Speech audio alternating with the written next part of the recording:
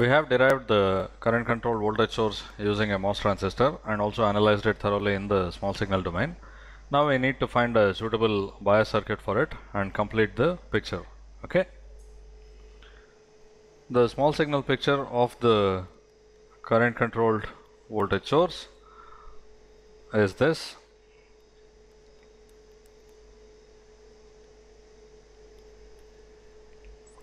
Vi and Rs, and this is connected between the gate and source of the MOS transistor. We have VGS, we have the load RL, and the resistance which realizes the trans resistance is Rm, connected between drain and gate.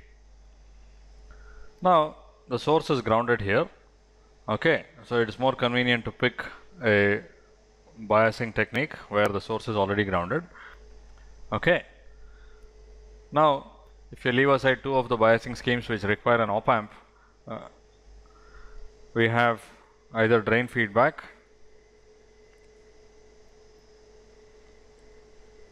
which looks like this, or source feedback,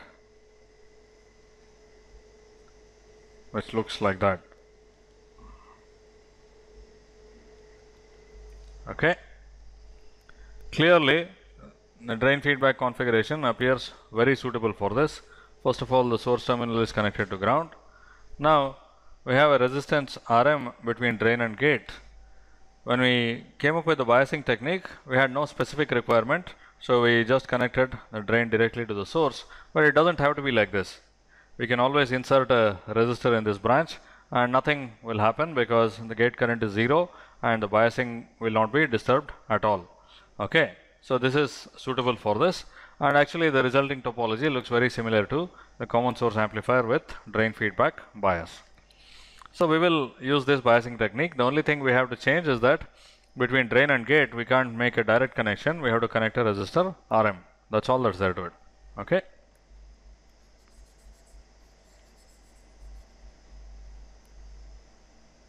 So we have the supply voltage and a current source I0. Okay.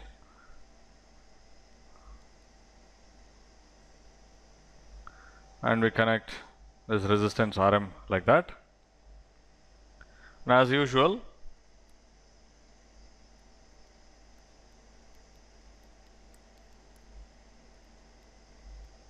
the input source is AC coupled through a capacitor C1 and the load is AC coupled through a capacitor C2. Okay. So this is the complete picture of a current controlled voltage source, and it looks exactly like a common source amplifier with drain feedback bias, except here we show a current source in parallel with a resistance because it's a current controlled voltage source. As long as this resistance is there, you can also equivalently show it as a voltage source in series with a resistance. Okay, so it's exactly the same circuit. The only difference between this and the common source amplifier with drain feedback bias is in the value of Rm, okay, and the constraints. In case of common source amplifier using drain feedback, the value of Rm is made very large, whereas now it's not so large. Okay, so this circuit is very simple, and I don't think I need to discuss this any further. You can evaluate the operating point of this. You can write the small signal picture assuming C1 and C2 are shorts and find the gain. We've actually already done that. Now the only thing remaining is to figure out the values of C1 and C2 such that they do behave like short circuits. Okay, and for that it's very easy. I'm not going to go through all the steps, but you have to realize that the resistance looking that way between this point and ground is nothing but the input resistance that we have already evaluated.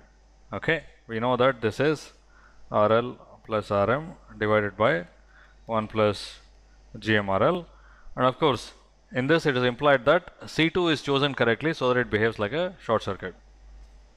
And similarly, the resistance that looks back this way is R out and we know that it is Rs plus Rm divided by 1 plus Gm RL. Okay. So what is the condition for C1? You can see that if you deactivate the circuit across C1, you will see Rs plus Rin. Okay.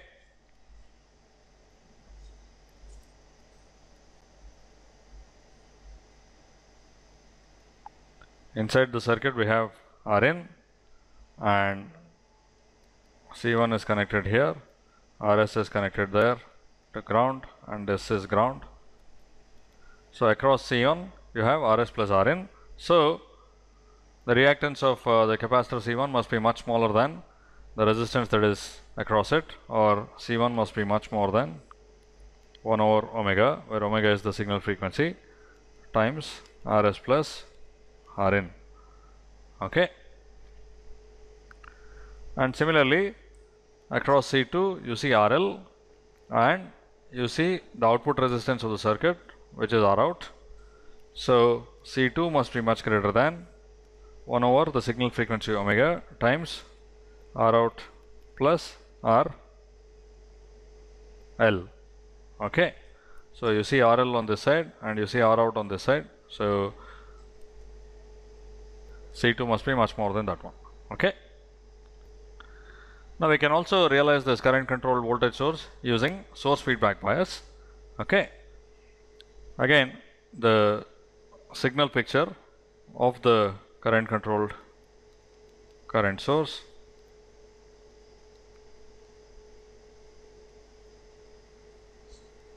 is this.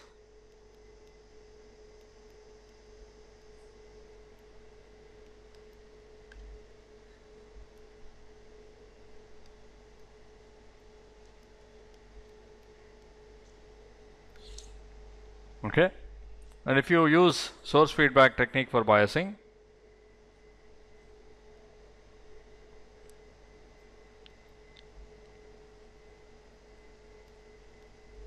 we will have I0, we have the supply voltage, and we have some fixed voltage VG0.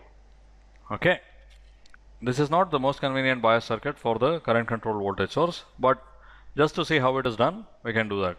Okay. First of all, the drain here is not connected to small signal ground, whereas here the drain is connected to VDD, so which means it is the small signal ground. Okay, so that is one problem.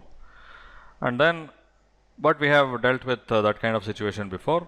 And then here the source is not at ground, whereas here the source is at ground, so that has to be fixed as well. Okay, so let's do all of that. First of all, this VG0 has to be derived from the supply, so we use our usual resistive divider to do that. Okay.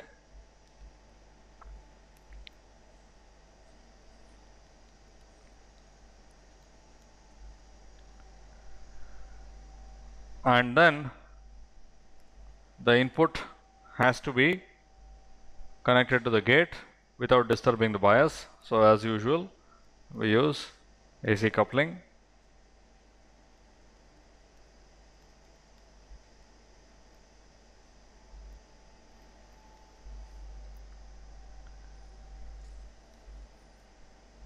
We cannot connect the drain directly to the supply voltage because that will short the drain to ground in the small signal picture. So we have to connect it through a bias resistor RD as usual, and also the load resistance has to be AC coupled to the drain node. Okay, so let me call this C2. Then finally we have to have a resistance between gate and drain in the incremental picture. Again, of course, everywhere we have assumed that the input signal is at some frequency greater than 0. That is, it's not a DC input.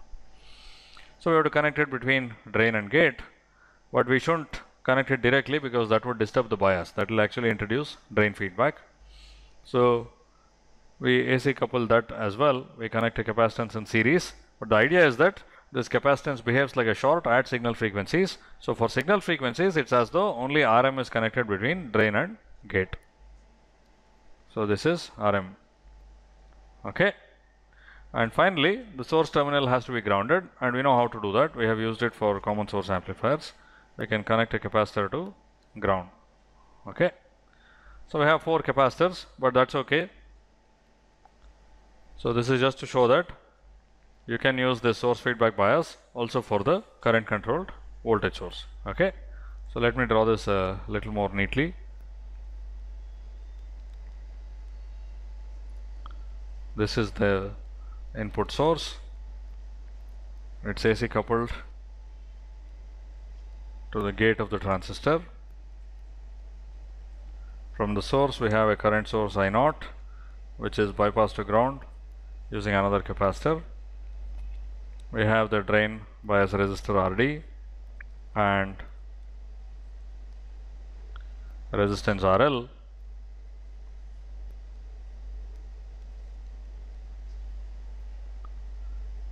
This is the supply voltage VDD. And finally, we have the resistor that realizes the trans resistance RM in series with a capacitor. So C1, C2, C3 and C4. C1 and C2 we have already evaluated. C3 is similar to what we needed for the common source amplifier. C4 I won't do it now. You can take it as an exercise and do it yourselves. There are 2 extra components here. We have R1 and R2 from the gate to ground. Okay, so that is we have R1 parallel R2 between the gate and ground. First of all, by choosing R1 and R2 to be very large, much larger than RS, you can completely neglect the effect of it, because if R1 and R2 are much larger than RS, the effective resistance between gate and ground will still be RS. Okay, if that's not possible, then wherever you had RS before in your expression, you have to change it to R1 parallel R2 parallel RS. Okay.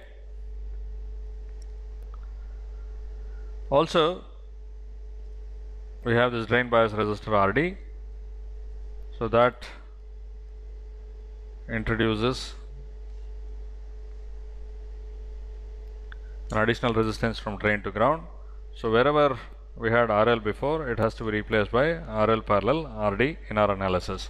And in practice, it's not difficult to make R1 and R2 very large so that they can be neglected, whereas it's not quite possible to make RD very large, because in that case the voltage drop across this becomes very large and you have to use a very large supply voltage. Okay, so this will affect the circuit to some extent, but because it's a current controlled voltage source, the output voltage should not depend so much on the load resistance, so it will be affected but not by much, as long as the transconductance GM is very large. Okay, so this is a current controlled voltage source with source feedback biasing. Okay, so that completes the picture of the current controlled voltage source, and we've also illustrated that we can combine it with the 2 biasing techniques, drain feedback and source feedback. Okay.